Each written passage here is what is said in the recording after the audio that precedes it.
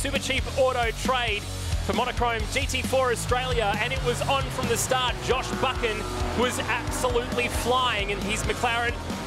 And Manif, as we'd already said, got a fantastic start, but just ended up dropping down. And here come the march of the Mustangs. The Mustangs were like marauding, weren't they?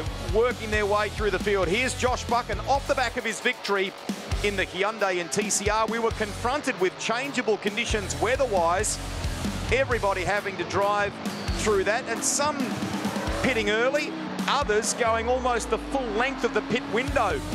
Around the outside for the race lead went Tom Heyman. Managed to get ahead of Rylan Gray, and from there was no stopping him. 5.3 seconds in the end, a victory to Method Motorsport. Well, it's been a fantastic Monochrome GT4 race.